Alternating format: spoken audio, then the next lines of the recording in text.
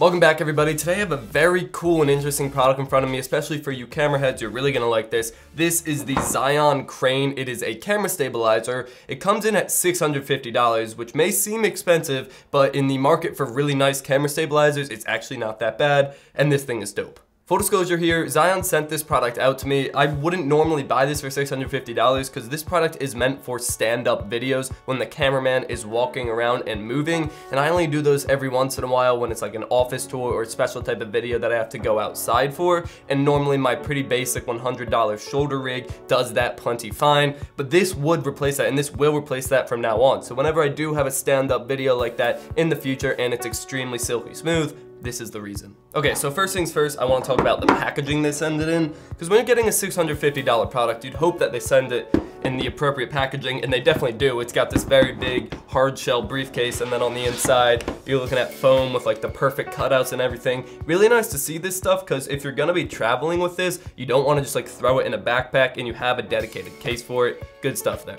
Moving on to the product itself, it is made out of metal, which you'd expect at the price point, but it's not too heavy of a metal where if you were just holding the stabilizer and a small camera on it, it would get tiring. It's definitely manageable. And then the big thing here for me is that it's not a huge footprint. Some of the really expensive stabilizers out there are these giant rigs that you'll carry around that are just huge things to deal with. This is a handheld stabilizer. It's meant for smaller cameras, so that makes sense, but it is handheld, so it's really easy to maneuver and carry around and do with less people, and it's less complicated. It's good stuff. So it uses 2 batteries, and it actually comes with 2 sets of the 2 batteries. They're not like a normal battery, they're like a weird special type of battery, but they include 2 sets and they include a charger, and the battery life is pretty solid. I mean, I've only used it for like 10-15 minutes at a time, but they charge up really fast as well, so you'll never really find yourself with both sets of your batteries dead, so you're good there. Okay, I'm gonna take you through the setup real quick. So the first thing you have to do is actually screw the handle on, because it comes not attached, and then put the batteries in. And then you would screw your camera on the top plate over here, but since I only have one camera in here, I taped the lens, because MS Tech, we're super professional here. I taped the lens over here so it would have a little bit of weight, because it needs the weight to balance. So when it's not on, it's just gonna dangle around and do whatever. To turn it on, you just hold the power button, and the light will start flashing, and in a couple seconds, it will automatically balance to the weight that's on there. And that's what's big here. It automatically detects the weight there and balances it to that weight. You don't have to set anything, you don't have to fidget around with anything, it just works. Now there is a joystick on here that you can use to tilt it up and down, as well as pan it from side to side. So that's useful, and it's a super smooth pan and tilt, but you can't control the speed of it.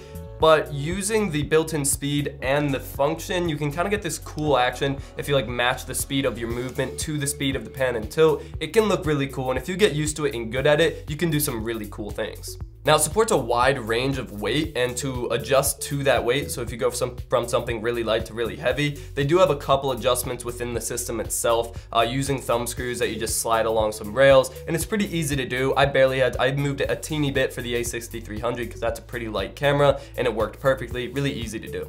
Here you can see a side-by-side of me walking. The left side is handheld with 2 hands trying to keep it steady, and the right side is with the crane stabilizer. You can see what a big difference it really makes. And now you're looking at me running. The difference is even more noticeable here because of the added movement. The crane really does look good. And lastly, now you're looking at a walking selfie, say if you were vlogging or something. You can see that it really does help in a vlogging situation, but because of the weight, I don't know how practical it really is. Conclusion time.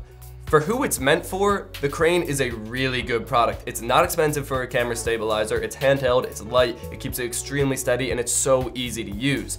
But it's not for that many people. 99% of you, this is not for you. 99.9% of you, this is not for you. It's not even for me, because I only could use it like once every couple months. It's for the filmmakers out there and the videographers that are constantly doing shoots where they're walking around or running and need a handheld stabilizer. This would be an awesome product for them. So if that's you, go ahead and pick it up. If that's not you, don't buy it. Thank you for watching. Subscribe to see more content. And as always, stay classy.